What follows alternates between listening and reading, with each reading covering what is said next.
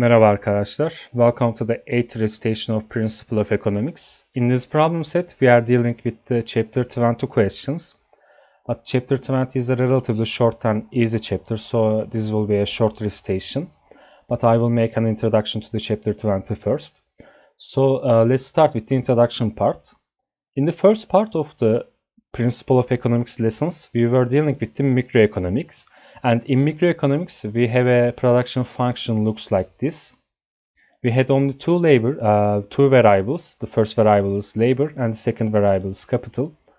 After calculating this function, we will end up with some output of a firm. So this was microeconomic production function. But since we are dealing with the macroeconomics now, we have a different production function and it has four variables. The GDP means that the GDP is our output now, because GDP means that gross domestic product. It means that the whole production of a country, the whole output of a country. So let's look at the variables. The first variable is workforce. Workforce means that employed and unemployed people, the number of employed and unemployed people. The human capital means that the education and skill level of your workforce, the education level of your country. The third variable is physical capital. Physical capital is basically means that machinery, and we can show it by K.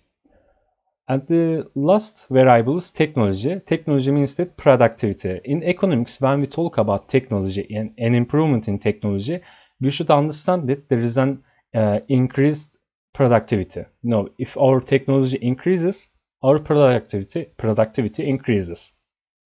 So that's all you should know. And there is a mathematical formula that you should know in this chapter.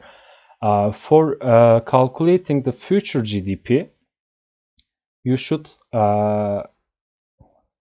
multiply your initial GDP with the growth rate over years. So you have to know this formula, and we will use it in the problem set. So let's look at the questions.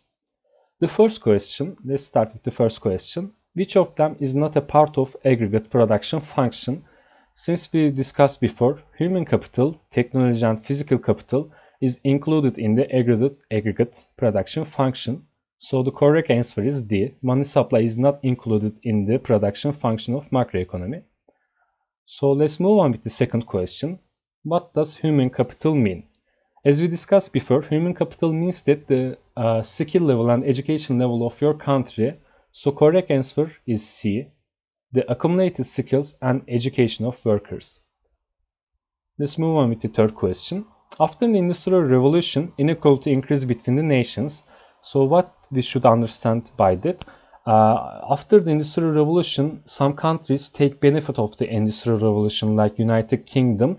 Their gross domestic product, their GDP and their output got skyrocketed and they become developed countries. But some countries didn't take benefit of this Industrial Revolution, like countries in Africa.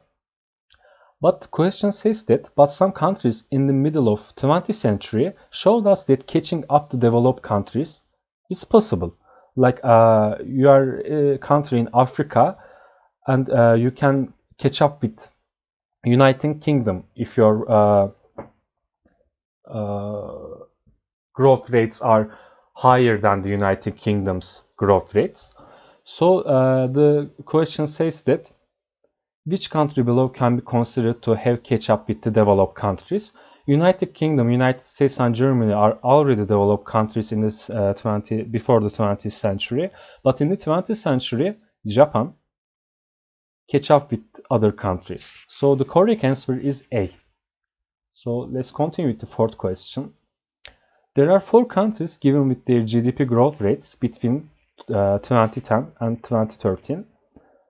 2010 and 2013. One of these countries is a developed country, and other three countries are developing countries. Which one of them is likely to be a developed country? We should have known that the developing countries are higher growth rates than the developed countries. So if we look at the table, The only country that has lower growth rate is country C. So the correct answer is C. Let's move on with the fifth question. Assume that there is a hypothetical country named as United Odd Dormitories Kingdom.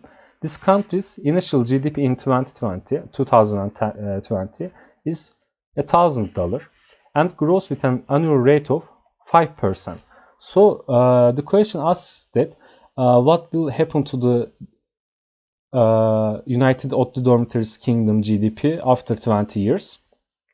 We should use this formula. As we discussed in here, we should use this formula. If you put this formula in this question, we would end up with 2,653. The correct answer is D. So let's move on with the sixth question. What economists mean by technological improvements? As we discussed before, technological improvements means productivity, increase in productivity. So the correct answer is B. And in the last question, what is economic convergence? Economic convergence is that developing countries will catch up with the developed countries since their growth rates are higher than the developed countries. So the correct answer is A. Countries with lower GDP levels per capita will catch up to countries with higher GDP levels per capita because their growth rates are higher than the already developed countries. So this was the end of the recitation. If you have any questions related with the chapter 3, you can always email us. These are our emails. So have a good day.